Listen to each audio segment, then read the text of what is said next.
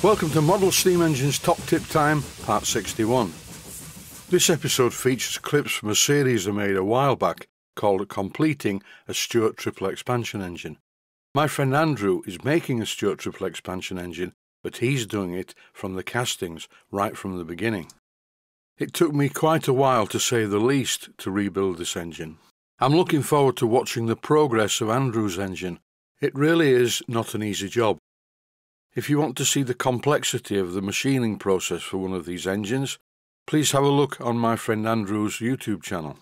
The address is on screen at the moment. If you're thinking about building one of these engines, I do suggest that you watch Andrew building one first.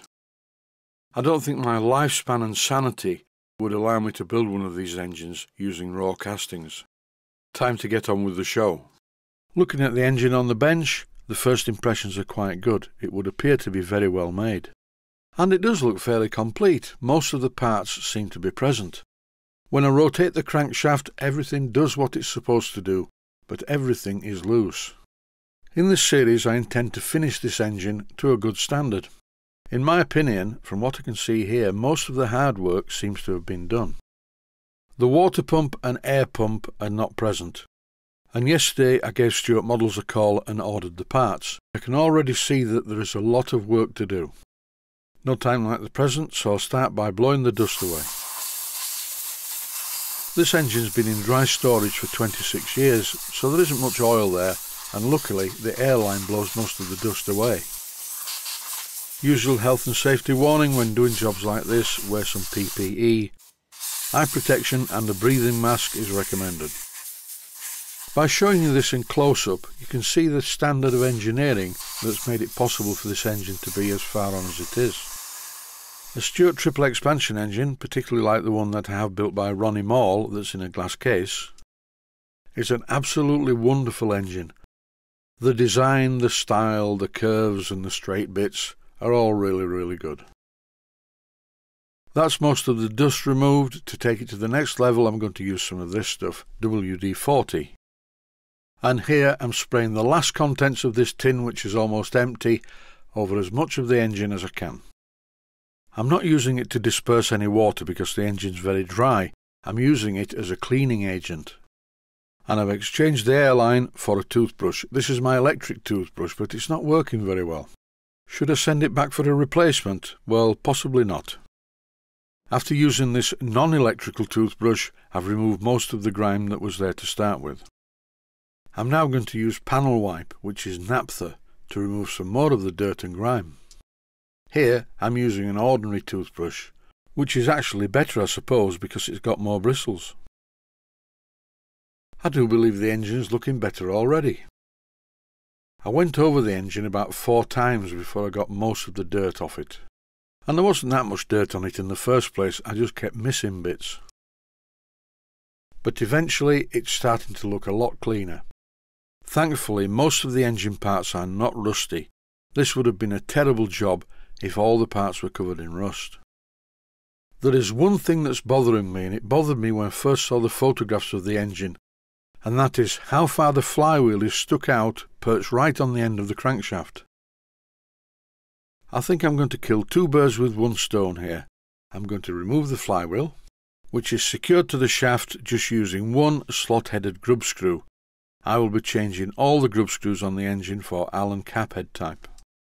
And that also includes these very small slot-headed grub screws that secure the eccentric sheave onto the crankshaft. These nearly always break, or they do when I go into obsess mode when I'm setting the timing, and on this engine there are 3 lots of timings to set. Now the flywheel's been removed, there's more room, so I'm just cleaning the eccentrics at the end. The final thing to do is to give the engine yet another blow over with the airline. This dries off all the solvent and blasts away any stubborn pieces of dirt. And don't forget, when evaporating solvent at this rate, you must do it in a very well ventilated area. I have all the doors in the workshop wide open. The best way to clean up the flywheel is to mount it on a shaft in the lathe and spin it. It's a long way from the chuck. This is a health and safety thing. Now the flywheel is spinning, it's far easier to clean it. I'm just using wet or dry sandpaper. This is 400 grit. After the wet to dry sandpaper, I finish off the job with some Scotch-Brite, and now it looks okay. One small point, a credit to the engineer who built this engine. Just look how true this flywheel is running. You will notice that when I clean the inside edges, I never put my fingers all the way in there. I fold the sandpaper. A quick final clean-up using some Scotch-Brite, and it's time to fit the flywheel back to the engine.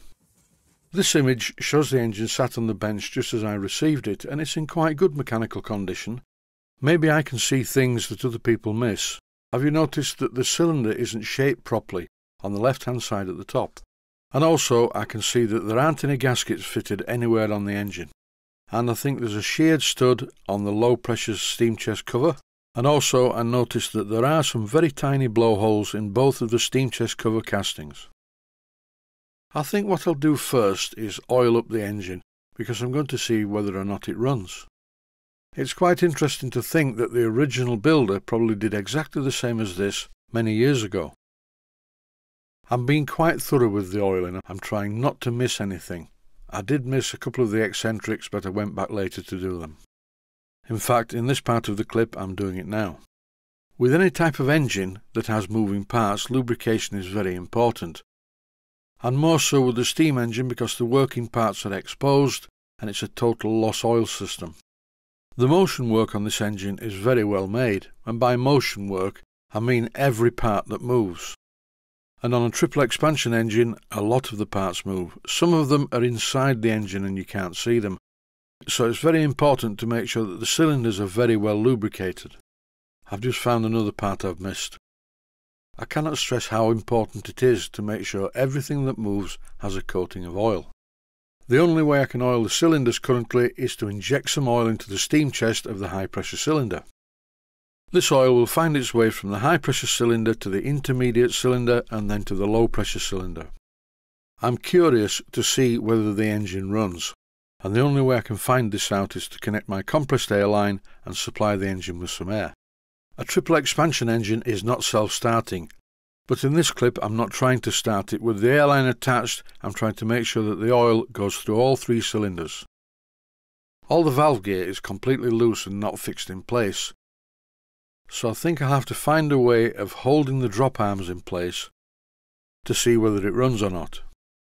I found a piece of mahogany which I could put behind two of the drop arms, but it wouldn't slide in all the way along because the drop arm that connects to the reversing mechanism was in the way.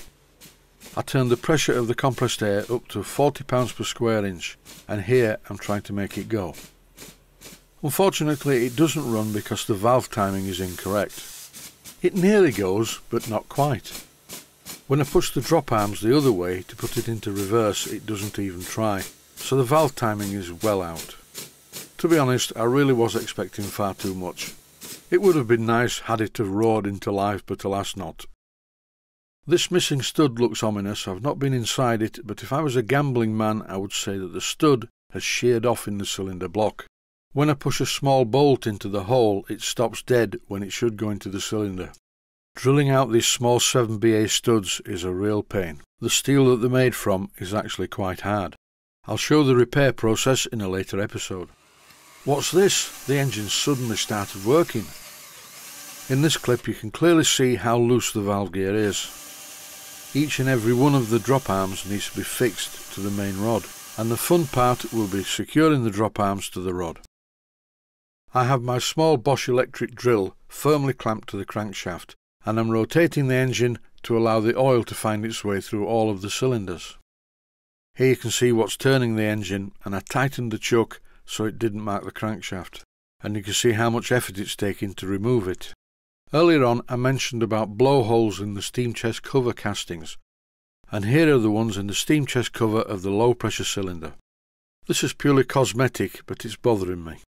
In the fullness of time I will probably make a new steam chest cover for this end, using this one as a pattern.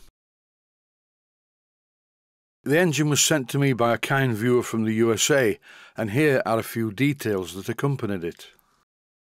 Stay healthy, thanks for watching, and I hope you found it useful.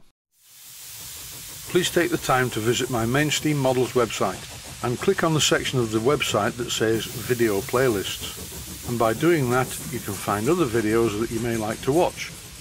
And by using the playlists you can actually watch the videos back to back.